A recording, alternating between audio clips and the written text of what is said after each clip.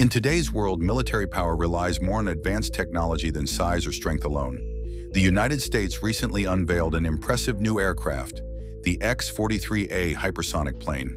This aircraft can travel at extremely high speeds, making it almost unstoppable by current defense systems.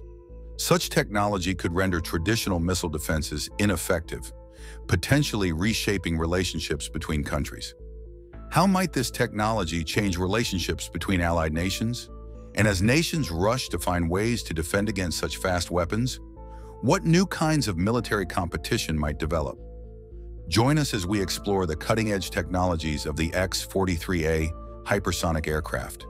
The National Aeronautics and Space Administration just changed the game for high-speed flight. The agency successfully flew a scramjet-powered airplane at more than 5 times the speed of sound, over 3,800 miles per hour. Traditional rockets must carry fuel and oxygen to work, but scramjets are different. They breathe air while flying, making them lighter and more efficient. Think of it as a car that can refuel while driving instead of carrying all its fuel. NASA's HyperX program was a bold bet on future technology. Running for 8 years and costing about $230 million, the project tackled challenges that had never been attempted before. Before March 2004, no air-breathing engine had ever flown at hypersonic speeds. This wasn't just another research project, it was a chance to reimagine high-speed flight completely. The technical challenges were huge. The team needed to build a system to get the test vehicle to the right speed and then separate it cleanly to test the scramjet engine. Every step mattered, and there was no room for mistakes. The researchers knew the risks were high. They spent countless hours analyzing every possible scenario, working to reduce potential problems. Even with careful planning, they understood that some risk would always remain. This wasn't about eliminating all danger, but about managing it smart enough to push the boundaries of what's possible. The potential payoff was enormous. The technology could revolutionize how aviators think about high-speed travel, from military applications to future space exploration. It was a gamble that could change everything. The X-43A was built to test a new type of jet engine called a scramjet. Scramjets are unusual because they burn fuel using air that's already moving faster than the speed of sound. The shape of the X-43A is part of the engine itself. The front pulls air inside and the back pushes it out like a car's exhaust pipe. Scramjets mainly use hydrogen as fuel, which is something new in aviation. On the successful flight, the engine used only about 2 pounds of hydrogen, roughly the weight of a large soda bottle. To help the engine start, the team added a small amount of a chemical called monosilane, which burns instantly when it touches air. The big difference between scramjets and rockets is that rockets have to carry around their oxygen to burn the fuel, but scramjets can use the oxygen that's already in the air. Getting rid of all that oxygen makes scramjets way lighter and smaller. However, these jets are picky. They only work when the air is already blasting by at least 4.5 times the speed of sound. That's unbelievably fast. So to get a scramjet-powered plane up to that speed, they must first strap on a rocket or use a different type of jet engine. For the X-43A test flights, the team attached the aircraft to the front of a Pegasus rocket.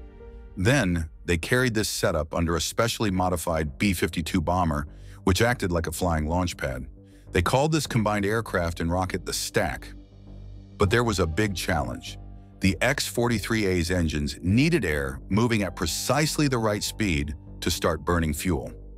It was like trying to light a match in strong wind. If the air were moving too slowly, the engine wouldn't start. But if the air were moving too fast, the flame would blow out.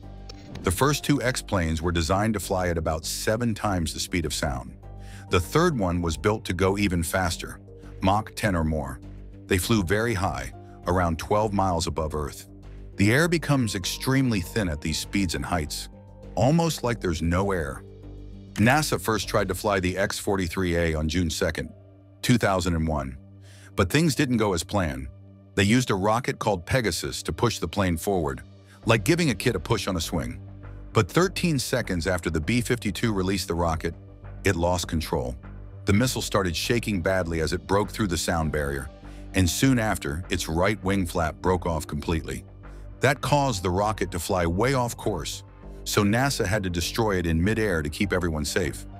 After investigating what happened, The scientists realized they didn't fully understand how much stress the rocket could handle or what problems it might face in flight. They found several small mistakes in their calculations and computer programs, which meant the rocket's guidance system wasn't ready for the job. But sometimes that's just how things go. They tried again in March 2004. This time, the Pegasus rocket worked perfectly. It carried the X-plane to an incredible height of 95,000 feet and then released it. The X-plane quickly started taking in air, turned on its scramjet engine, and shot forward at a fantastic speed. It reached Mach 6.83, which means it flew at more than 4,600 miles per hour. They kept the engine running for 11 impressive seconds. In that short time, the X-plane traveled 15 miles, which is remarkable. After the engine stopped running, the team at Mission Control was still able to steer the plane for a short time. Eventually, it lost speed and fell into the ocean. Still, before that happened, the X-plane set the record as the fastest aircraft powered by air-breathing engines. Pretty impressive for just a piece of metal and technology. Let's talk about NASA's third try at flying the X-43A on November 16, 2004. They attached the X-plane to the bottom of a B-52 bomber and carried it to 40,000 feet. Then they dropped it, letting the Pegasus rocket take over and push it even higher and faster. The rocket fired powerfully, pushing the X-plane to a height of 110,000 feet and reaching an incredible speed of Mach 10. At Mach 9.8, the X-43A separated from the rocket and kept speeding ahead on its own. They started the scramjet engine at Mach 9.65 and kept it running for about 10 to 12 seconds. During this short time, the engine generated just enough power to match the force of air resistance pushing back against it. It was like two runners neck and neck in a close race, each pushing equally hard so neither could pull ahead. After the engine stopped, the plane had no more thrust to keep it flying straight, so it began to glide downward. It smoothly coasted down through the sky for the next 14 minutes, eventually landing gently in the Pacific Ocean. The air pressed incredibly hard against the aircraft's surface throughout its flight, like placing a heavy monster truck on a tiny postage stamp. The pressure was more than half a bar, showing how harsh these high-speed conditions were. When the test finally ended, the X-43A had reached a remarkable top speed of Mach 9.68. In perspective, that's almost 11,000 kilometers per hour, flying about 33,000 meters above the ground. NASA conducted this daring test to see if the X-plane could survive the intense heat, pressure, and stress of speeding through the sky at these extreme conditions, something most aircraft could never handle. Impressively, the X-43A passed the test and proved it could fly at incredible speeds without breaking apart. Let's now skip ahead to January 2006. That's when the U.S. Air Force revealed an exciting new project, the Falcon scramjet missile. This advanced missile wasn't like typical missiles that can only be used once. Instead, the Falcon was designed to be launched from almost anywhere across the United States and could be reused multiple times. Its purpose was to provide a fast, flexible, and reliable way to deliver payloads or weapons at very high speeds, quickly responding to threats or missions worldwide. Fast forward to March, and the Air Force Research Lab introduced its new scramjet test aircraft, known as the Wave Rider. They officially named it the X-51A. Like before, they attached this advanced test plane underneath a B-52 bomber, which served as its flying launch platform. On the 26th of May 2010, they successfully dropped the X-51A from the bomber, marking its very first flight. But even before this new test aircraft took flight, NASA scientists at the Dryden Research Center were already looking far into the future. After finishing up the earlier X-43 tests in 2004, they started imagining what could come next. They believed that all their years of hard work and learning about scramjet technology would eventually lead to something big, like a two-part spacecraft capable of reliably carrying astronauts into space. They hoped their research would lead within 20 years to a spacecraft that could regularly take people into orbit faster and more efficiently than before. But building a single-stage spacecraft that could fly into orbit in one go, like the National Aerospace plane, seemed unlikely. They weren't counting on that happening anytime soon. They had big plans to build more advanced versions of the X-43, But by June 2013, these ideas were either paused or canceled entirely. Initially, NASA wanted to keep the basic shape and concept of the X-43, but make the aircraft much larger and more powerful, allowing it to perform more ambitious missions. One of these planned upgrades was called the X-43B. Think of it as the bigger, stronger brother of the original X-43A. This new aircraft would carry a more complicated and powerful engine system, combining a regular jet engine and rocket, or using a unique hybrid rocket and ramjet setup called ISTAR. This plan ushered in the X-43C, which was planned to be bigger than the original X-43A. Its main goal was to test whether a scramjet could run well using hydrocarbon fuel. Most scramjet engines use hydrogen. After all, it burns quickly at high speeds but can be tricky to handle. NASA considered using an engine called high-tech, which runs on kerosene-like fuels that are easier and safer to use. The idea was to build a full-sized engine that used its fuel not only for power, but also to keep the engine cool. While cooling the engine, the fuel would break down chemically from long, complex molecules into smaller, simpler ones. These simpler molecules burn faster and more efficiently, making the engine powerful and easier to manage at high speeds. However, NASA stopped work on the X-43C project in 2004 without setting a new restart date. A news report explained that the project was paused, mentioning Rear Admiral Craig E. Steidle, who spoke about it during a meeting with the House Space and Aeronautics Subcommittee on March 18, 2004. By the middle of 2005, the project still had some funding, but only until the end of that year. There was also another planned aircraft called the X-43D. This version would have been almost the same as the X-43A, but designed to reach even higher speeds, up to Mach 15, or 15 times the speed of sound. But by September 2007, the only progress made was an introductory study on whether it was even possible.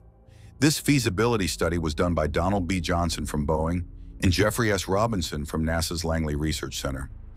The force application and launch from Continental United States project was a joint effort between the Defense Advanced Research Projects Agency and the United States Air Force. It was part of the Prompt Global Strike program and split into two main parts. The first part of the project focused on creating a system called the Small Launch System. This system aimed to launch small satellites into Earth's orbit and accelerate fast-moving gliding weapons known as hypersonic glide vehicles. The second part of the project aimed at developing hypersonic weapon systems. This involved creating a high-performance hypersonic glider called the X-41 Common Aero Vehicle.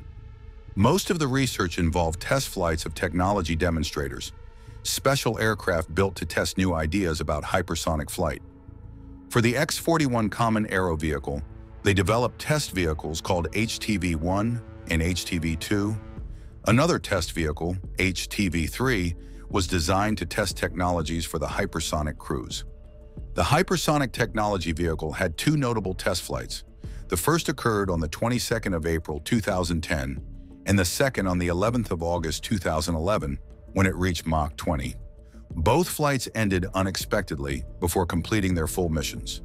The HTV-3X Black Swift was an ambitious technological demonstrator with a unique mission. It was designed to take off from a regular runway, accelerate to Mach 6, about 7,400 kilometers per hour, or 4,600 miles per hour, complete its mission, and then land again. The core vision was simple: create a craft that could launch from the United States and reach any point on Earth within 1 to 2 hours. In the mid-1960s, the CIA began exploring a high-speed spy plane called Project Isinglass. This work evolved into Rheinberry, an ambitious Mach 17 air-launched reconnaissance aircraft design. Like many ambitious projects, Rheinberry was eventually canceled. Henry F. Cooper, who directed the Strategic Defense Initiative under President Reagan, painted a stark picture of spaceplane development. According to Cooper, the United States spent $4 billion on spaceplane projects during the 1970s, 1980s, and 1990s. This massive investment did not include earlier programs like Dinosaur and Isinglass or potential future projects. When Cooper testified before Congress in 2001, his assessment was blunt. The billions spent had produced little tangible result. One crashed vehicle, a non-operational test vehicle, some drop test models, and static display pieces. Despite this discouraging history, the Falcon project received $170 million in funding for the 2008 budget year, demonstrating continued interest in the potential of rapid global deployment technology. In 2003, the Hypersonic Weapons System project started its first phase. During this phase, 3 companies were contracted to research and develop new hypersonic aircraft technologies. Each company received between $1.5 million to explore and create advanced designs for these high-speed vehicles. The 3 companies selected were Andrews Space Inc. from Seattle, Lockheed Martin Aeronautics Co. from Palmdale, and Northrop Grumman Corp's Air Combat Systems from El Segundo. Out of these 3, Lockheed Martin did the best job and was chosen as the only company to move on to Phase 2 of the project in 2024. Lockheed Martin's goal in Phase 2 was to continue developing the technology further and find ways to reduce risks to ensure the program's success. The United States' economic rival, China, has successfully tested a hypersonic aircraft with an unusually large body. The plane reached high speeds and could fly from Beijing to New York in just 2 hours. During its first publicly announced test flight, a miniature version of this aircraft reached a top speed of Mach 6.56, which is about 8,100 kilometers per hour. This test was the first demonstration of a design many people thought impossible when it was described 6 years ago. The new aircraft is very different from earlier supersonic planes. Instead of being narrow, it has a wide body and large, cape-like wings. This means future high-speed planes might carry as many passengers or as much cargo as regular wide-body jets. After 10 years of research, Kui's team got permission to test their new aircraft at China's Jiuquan Satellite Launch Center in the Gobi Desert. In August 2021, they flew it successfully for nearly 20 minutes. This flight solved a prominent problem airplane designers faced for a long time. Usually, the faster a plane flies, the less space it has inside. For example, the Concorde supersonic airliner was so tight that adults could easily bump their heads while standing inside. Right now, most hypersonic planes, flying faster than Mach 5 or about 6,174 kilometers per hour, have very little space inside. Because of this, they are used mainly by the military as missiles or unmanned spy planes. The new design aims to fix these problems, allowing for more extensive and more useful hypersonic planes in the future. Because the project was important and sensitive, the test flight was kept secret for 3 years. Kui hasn't shared details about when the full-size aircraft will be ready or when its first flight might happen. The United States and China are both developing hypersonic missiles, which are high-speed missiles capable of flying 5 times faster than sound or more. However, the United States remains ahead because its technology is more advanced and reliable and has been tested successfully many times over the years. American hypersonic programs like the X-51 Waverider and other military systems have proven their abilities through multiple successful flights, showing stability and accuracy.